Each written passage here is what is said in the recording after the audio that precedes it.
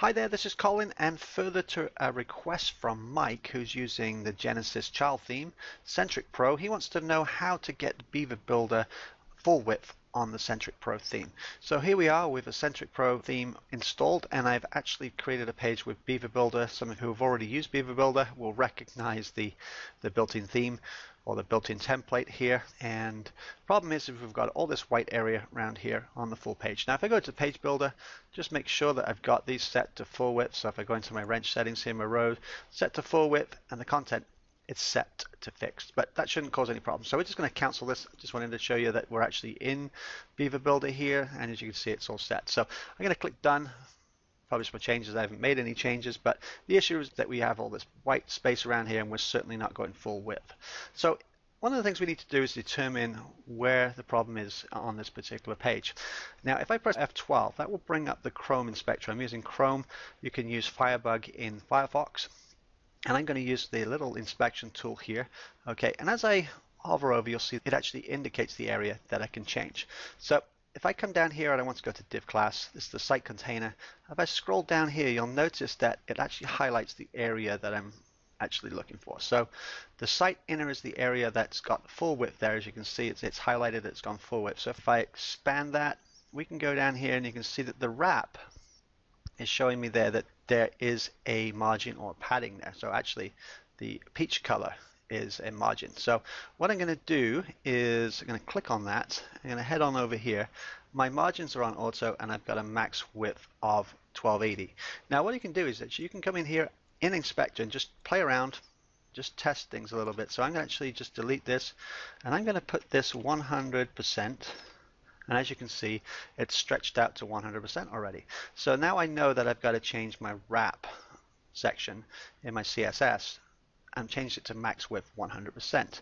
I've already got some code written for this, but I'll just go through, show you what we're doing here. So that's one thing we can change there, but we still have this area here. So let's go down a little bit further and see what we can highlight here to see where that actually is. So I'm coming down to div class, we'll go main class, there we go. That's the green area up there, which is some padding. Okay, and we can see here we've got padding 80 pixels. If I actually remove that down to 0, there we go, we've got 0 pixels there. So I've eliminated the padding above and the margin or the page width restrictions on the side. So that's it pretty much. What we need to do now is collect all these little bits of code together, and as I said, my code is a no code site, so I've already created the code for you. And we're going to go to our theme settings, and you'll see in the post below that I've created the actual CSS you need to do this. And if we go to our appearance and then go down to editor, the easiest way to do this is to actually scroll down to the bottom. Okay, and we're actually going to Control V. There's a little bit of code in here. So I've got a comment in here that says Centric Pro Beaver Builder full width page. Okay, I've created the FL Builder. This is actually the Beaver Builder CSS identifier here, FL Builder. The site inner and site wrap obviously is the part of the CSS that I looked at there. I've changed the width to 100% and I've also changed the max width to 100%. Below that I've got the FL Builder content and I've actually put the padding to 0. So that's for the top padding we had there. So that's gone.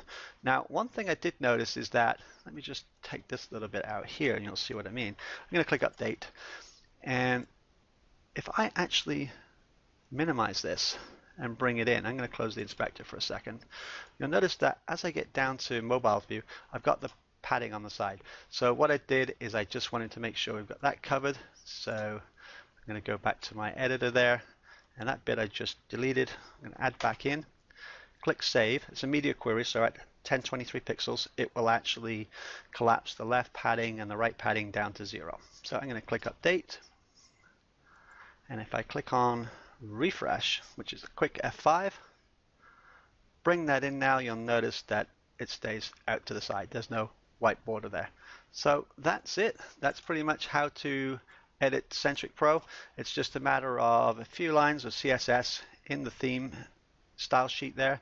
If you've got the Cobalt Apps Genesis Extender plugin, you can actually just add this to the custom CSS area in there. But the easiest way is to go into the editor, just add it to the bottom of the style sheet. And the reason it works without actually editing the style sheet is because it's one of the last things loaded, so it overrides all the other settings that are there previously. that's about it for today. So hope you enjoyed this video, and if you've got Centric Pro and Beaver Builder, you can now have full width pages. Okay, thanks for watching. Bye now.